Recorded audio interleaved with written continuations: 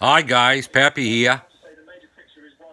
Happy Friday to everybody. Happy Friday to the Big Jackpot crew. Um, Great entertainment last night, Raj, like always. Um, how's everybody doing? Emily, JoJo, Tracy, Sherry, Michelle. How's everybody doing? I want to give a big shout out to all my friends in the UK. To be safe. I'm looking on the telly right now in central London. Possible terror attack. Please be safe. All my friends over there in the UK, central London. Doesn't look good. People just don't like peace in the world. And it's a shame. So, I'll give a shout out to you guys to be safe. Yourself and your families. From the United States here. Last night, the Big Jackpot put on a nice display. Raj's mom is a beautiful lady. You can see where he gets it from. Being, as nice as he is. Really enjoyed the entertainment last night and talking to everybody.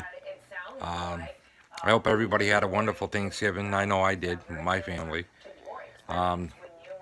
We are blessed to have a beautiful family and such great food, and they all have wonderful jobs,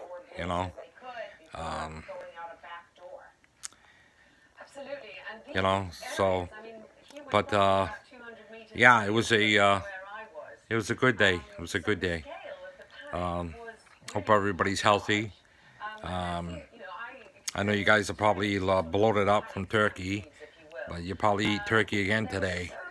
And then it really gets obnoxious and to eat it over and over. Unless you make a stew, a soup or a pie or something like that.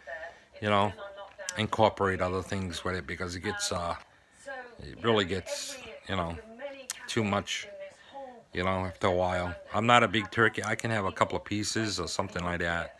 But I'm not, my problem is I shouldn't even be eating, but it's sweets. I love sweets, and I pay for it after, makes me sick, but, I'm sure a lot of us have that problem, I just wanted to go on to say, thank the Raj for the great entertainment, and to shout out to my friends in the UK to be safe in central London there.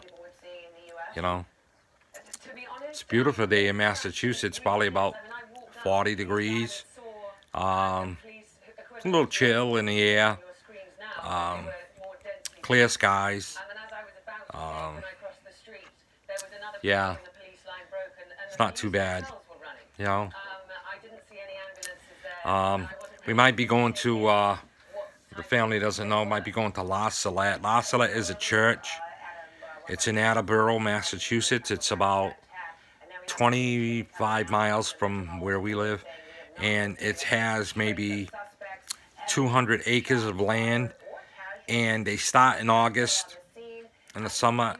And the priest and all the staff of the church start decorating Christmas. And it's beautiful at night. As soon as it gets dark, it goes on. They open up a day after Thanksgiving, and it has mangers, it has little shops. It's all for the church, but it is massively big. There's busloads of people that go there, and it stays open till about 8:30 at night. It's not open long.